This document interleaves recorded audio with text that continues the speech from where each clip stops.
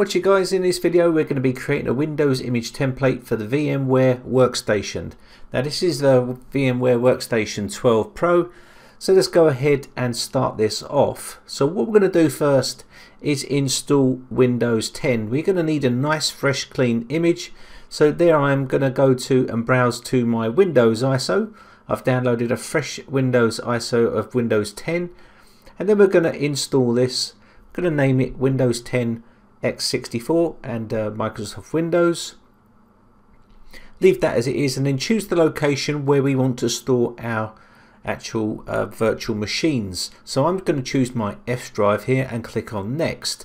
Now you can choose the maximum size of disk you want to use, and we're going to use the split virtual disk into multiple files. This is going to obviously make it easier to move the virtual machine to another computer. So we're going to leave that as is, and you can just change the size to what you want and click next. Once we've done that, you can change some of the custom hardware if you want to, depending on what you want to change it to or what you're doing this job for. So I'm going to leave the virtual memory as it is, just give that a bit more processing power because I've got plenty, and I think we're going to leave that as it is. But if you need to change anything else, you can do, and then click finish. Now once we've done that, we should be ready to rock, and you can see here we've got it all ready to go. So we can now power on this virtual machine and start to install it. So let this boot up. Now it'll take a bit of time to boot up. Now once we've done this, we're going to do some tweaks to it to make sure it's nice and clean and how we want it, and then when we get it how we want it, we can then deploy that to other virtual environments. So we can see here now we've got the Windows install. We can choose our language to whatever we want to use. I'm just going to change this to the English currency here. If you're living in another country, you can change it to whatever you like, and that's fine, and then we can go next. Now we want to click on install here, and this will take a bit of time to set up.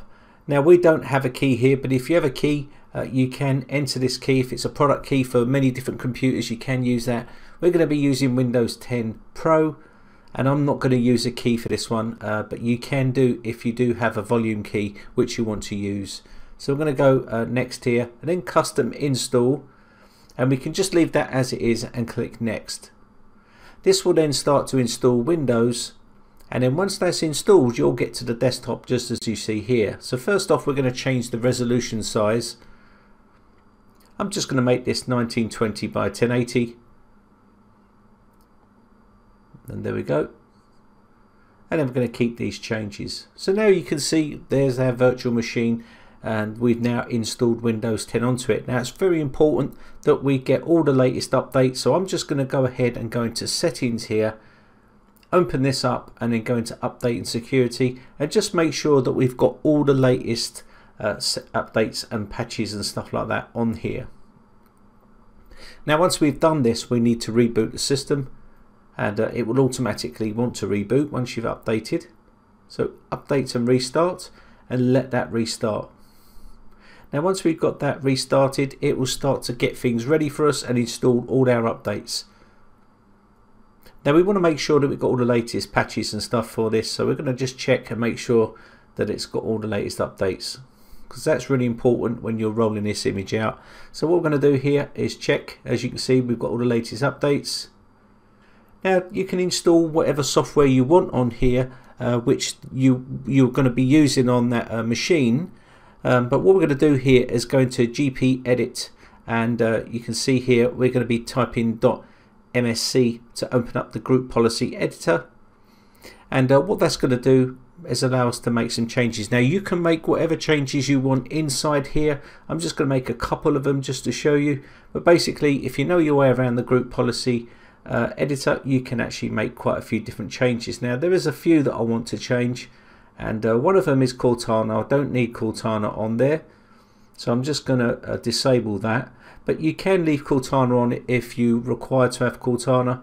And if you don't want to have the Windows search, you can disable the Windows search, and all those good things there. You can completely disable and enable whatever you like for your image. So I'm just going to disable Cortana here, And I'm also going to go into Cortana above the lock screen, and we're just going to disable that as well. I don't need it at all.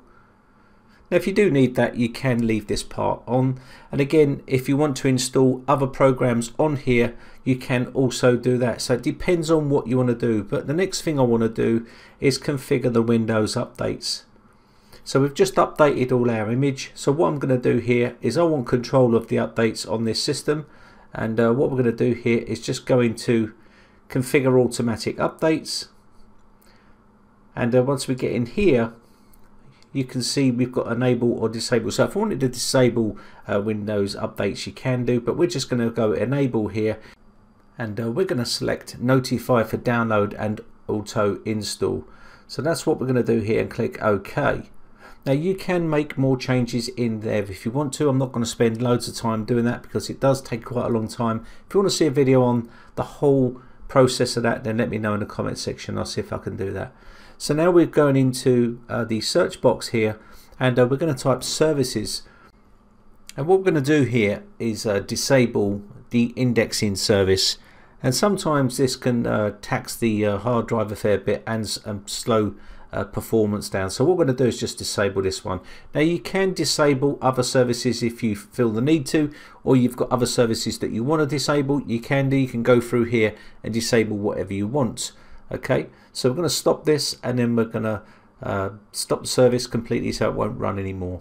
Now you can also do that in group policy. Now once we've done here, we can close services off.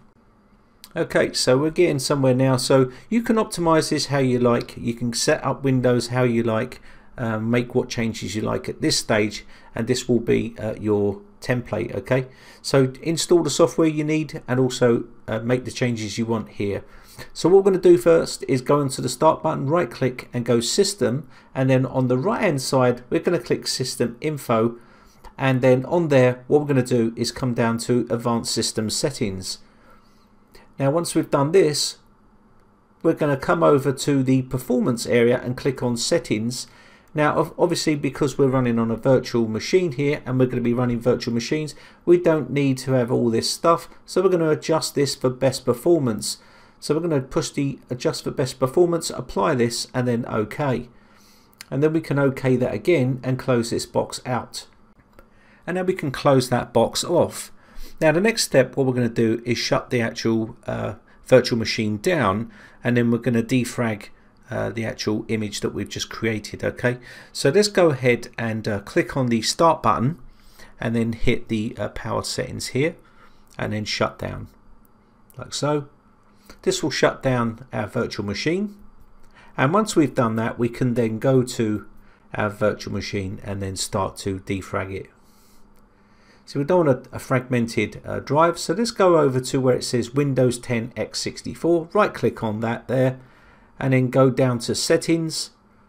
This box will pop up, virtual machine settings, look for hard disk there, and on the right hand side you can see defragment. So I'm going to defrag that, and it will depend on how big the drive is, on how long it's going to take to defrag that virtual disk. Once that's been completed, we can click OK, and we can click OK again and close that box down. So next up, what we're going to do is right click on Windows 10 x64, and we're going to go to where it says power, and then what we want to do here is we want to go power on to firmware. This is basically going to take us into our virtual machine BIOS, and once it loads up, there we go. I'll just zoom in here so you can see, and what we need to do here is just use our keys here to navigate across to the advanced tab, and then what we're going to do is go down to where it says input output device configuration. And because this is for a virtual machine, we're just going to disable all these. We don't need serial port A, B, parallel port or floppy disk. We can just disable all this stuff. So let's just go ahead and disable these. There we go. And they're disabled. Now we can push F10 and save and exit out of our Phoenix BIOS setup utility. So we're just going to say yes to this, and we'll back to where we are here, and it will start to boot up. And then once that gets to the desktop, we'll close the video off and go on to part 2. So as you can see, 10 minutes has passed and we're already there. We've got our system optimized and ready for the next part, which is then creating our image. Anyway, thanks again for watching, guys. My name is Brian from briteccomputers.co.uk. I shall see you again shortly for part 2. Bye for now.